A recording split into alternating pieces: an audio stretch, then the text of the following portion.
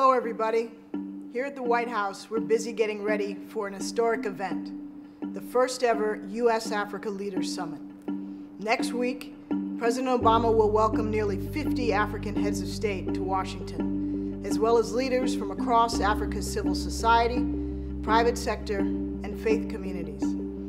Africa's brimming with dynamic young people, and we're committed to working with them too.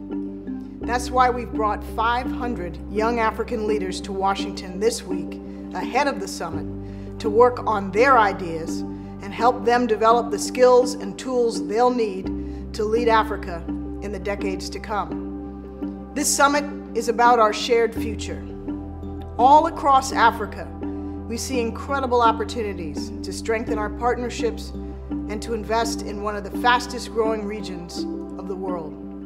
Over 3 days, we're going to be talking about ways we can do more business together, ways to make sure that Africa's growth benefits everyone, and that more Africans can get greater access to prosperity, and ways we can work together to make our world more peaceful and more secure for everyone. For our part, here in the United States, we're going to keep building on the investments we're making to expand opportunity across Africa.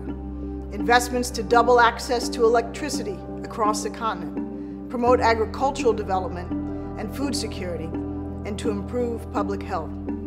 So we're very excited to be hosting the U.S. Africa Leaders Summit. We want everyone, especially all of you watching in Africa, to know that this is another crucial step in President Obama's personal commitment to expanding the ways the United States works closely with our African partners to invest in the next generation and in our common future. Thank you.